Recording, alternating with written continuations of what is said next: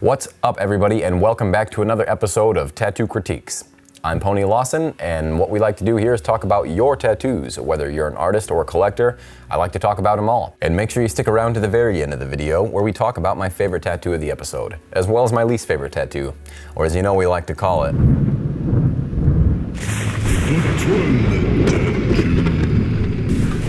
y'all ready for this?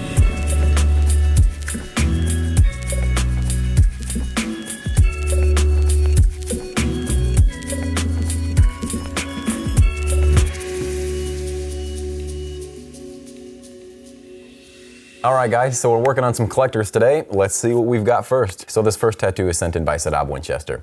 And Sadab, he sent in this Big Boy tattoo from the old Big Boy restaurants.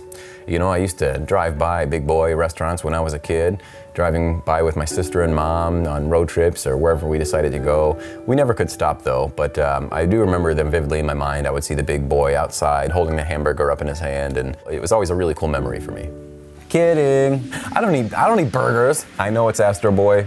I don't know how I know that. I've never seen Astro Boy, but I know it's not Big Boy.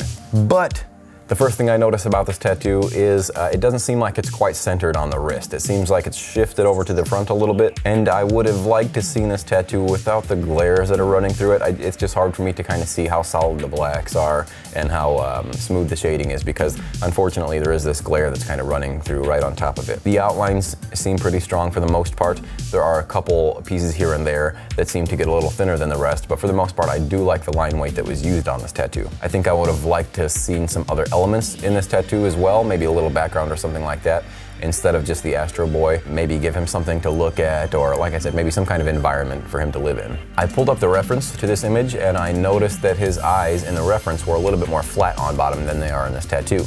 In the tattoo, it kind of seems like one eye is a little more round and the other eye is a little more flat like the reference. It seems like his shoulder is just a little sharper than the reference anyhow, but it still reads like a shoulder. But overall, it kind of just seems like a simple tattoo. You also sent in this Darth Maul tattoo that I want to talk about for a little bit. This kind of seems like an odd combination of tattoos, the Darth Maul micro, we'll call it, and the little flower with the triangle. It kind of seems like they would be better as two separate tattoos, you know, maybe just the Darth Maul bust and then just the flower inside the triangle. The first thing I notice about this flower, if we zoom in, is the top right. It kind of seems like the artist may have made a mistake overpassing those leaves with the outline of the triangle.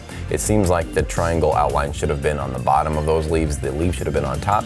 You shouldn't be able to see both of them. Similarly, how the line ends on the left side of the rose and how it kind of tucks behind that petal, it should have done the same thing with those leaves on the right. And also, the line work isn't the best in those leaves. And when we go over to the Darth Maul, first of all, I feel like the Darth Maul should have been moved over on top of that rose. If we were going to keep those together, I would have put the Darth Maul on top of that rose a little bit more instead of shifted out to the side. Maybe you have something planned for that, I'm not sure. But as it sits, I just kind of feel like it's a little off-kilter. It kind of seems like the blacks that were used aren't that solid. They seem kind of patchy in some areas. The transition from the blacks to the skin tone in Darth Maul's face, I feel like could have been a little bit smoother. It does seem like they were just kind of thrown in there and not really methodically placed. The reds in his face as well kind of just seem very faded and not that strong.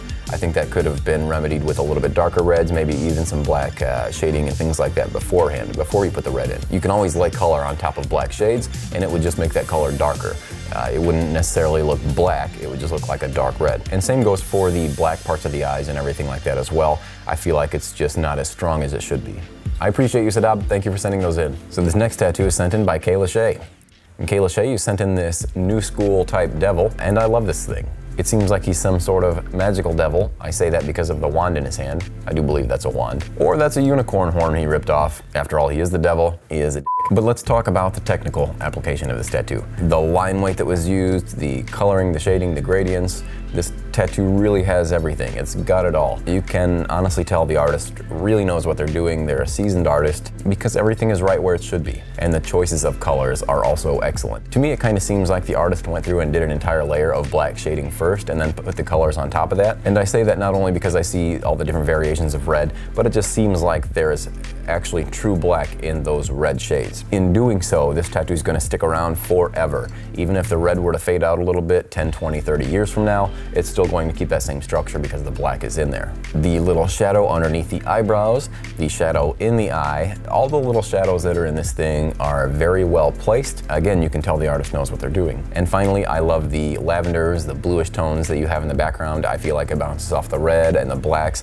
and the yellows in his eyes, and it just ties this whole thing together. There's not much more I can say. I mean, this thing really has it all. So thanks again, Kayla, for sending that one in. I'm really happy we got to check this one out. So the next couple tattoos we're going to talk about are sent in from Rob Debosko.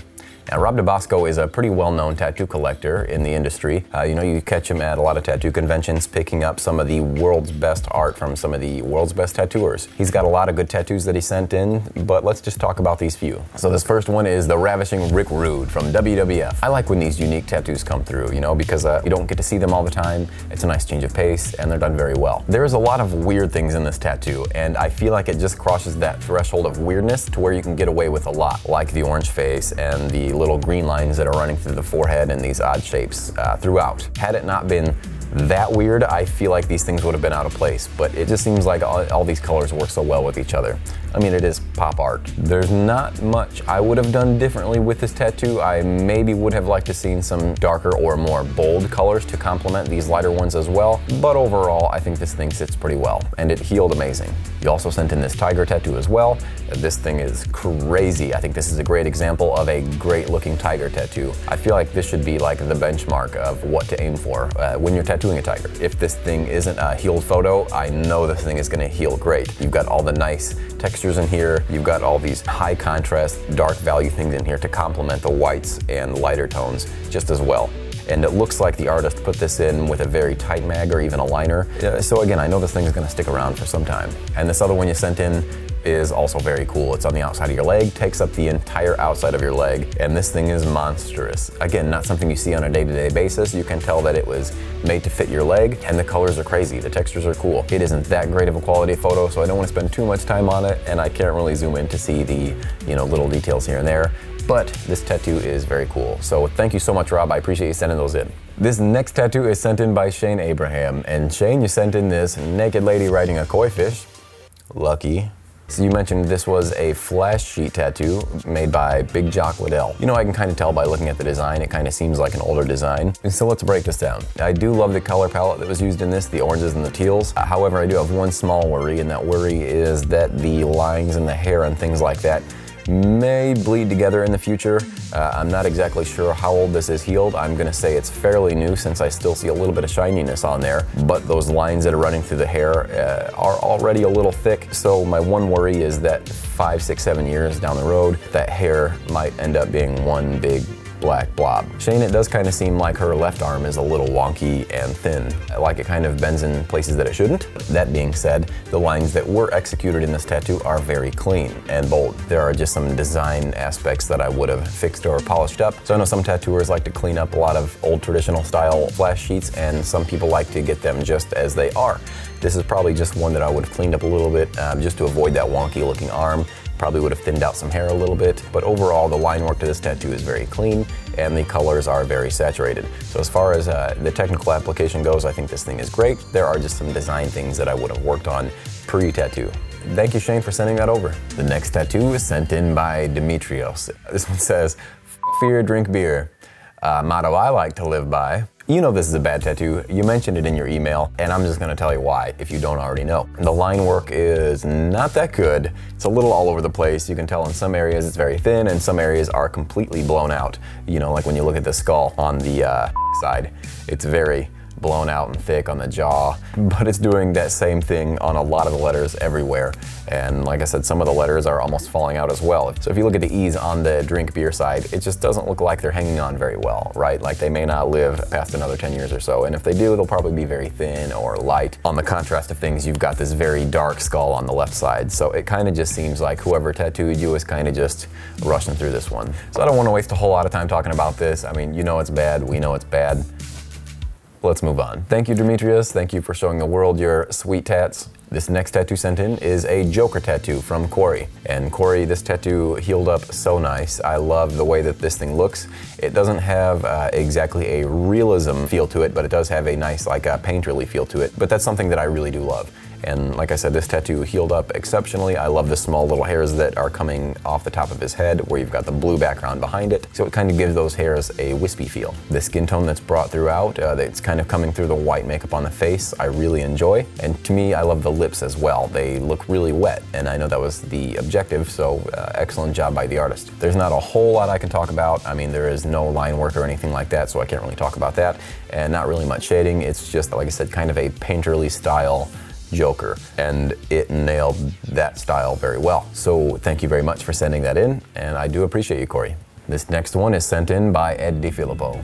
And Ed, you sent in this colored portrait of what I believe is your son, with a little bit of Iron Man on the bottom. And this tattoo is badass. I absolutely love the little Iron Man addition to the bottom, to where it's not just a portrait, but there's something that your son obviously loves in this tattoo as well. And both of them, the portrait was done well, and the Iron Man was done well. It kind of looks like a sticker that's attached to the bottom. So again, good job. I also like the way that your son's arm kind of fades off into your skin tone, that there's not really a hard line, making it look like an awkward part of his body that's just hanging out. So I do like that you have that skin tone that's kind of creeping into the arm, you know, and creeping into the hat and things like that. So we don't have a reference photo to judge to see if this is exactly how this kid looks, but it does look realistic and it does look like a job well done. I tend to find that younger faces are a lot more difficult to tattoo than older faces. Older faces have wrinkles and their faces are a bit more weathered, so there's a lot more there to kind of work with, whereas you have a lot more open area when it comes to younger faces because there's, you know, not as many wrinkles or things like that. So to me,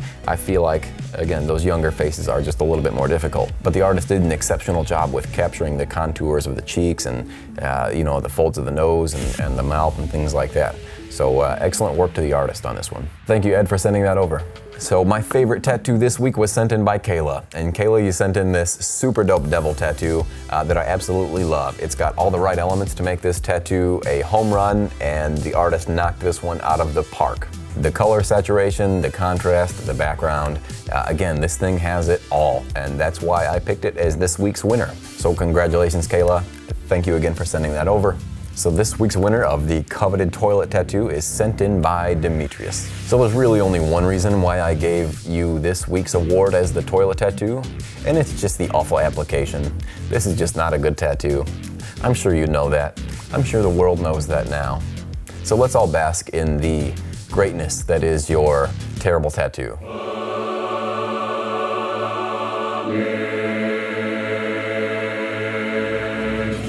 I want to thank everybody who sent in their tattoos for me to critique, and also if you are looking to send in your tattoos, make sure to send them over to ponycritiques@gmail.com. Make sure while you're here to like, subscribe, share this video with your friends, more importantly hit that notification bell so you can be notified when we put up another video. That's going to wrap it up for this week's episode. We'll see you next time. Peace.